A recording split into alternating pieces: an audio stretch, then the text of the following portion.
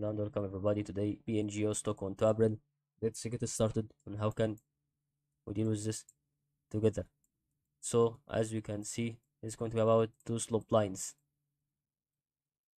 It's about with support and resistance. It's going to be the support that we want to reach for you whenever that is going to be available for a lot of traders here, and it goes with this increase in momentum in BioNano Genomics stock.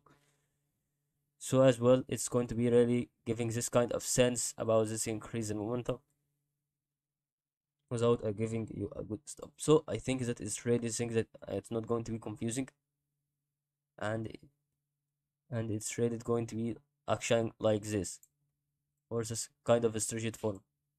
So it's going to be giving you this increase at, so that is going to be this kind of the moments that is really having about to be giving you sense of that BNGO to make this kind of the increase whenever that was going to be available. So it's going to be this kind of the straight form whenever that is happening, and it can be giving you this kind of increase if it's going to be a thing that's well indicated for a lot of traders.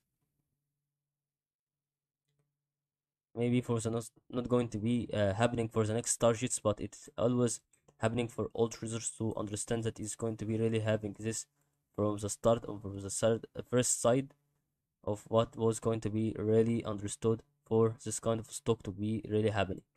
So that is going to be the thing that is I am really appreciating about this stock today. If you would like to see another kind of the price prediction, I would provide that for you in this kind of stock from the next times or in the description, or maybe in this kind of stock from this kind of stock next time on our progress. Thank you for watching this tutorial today.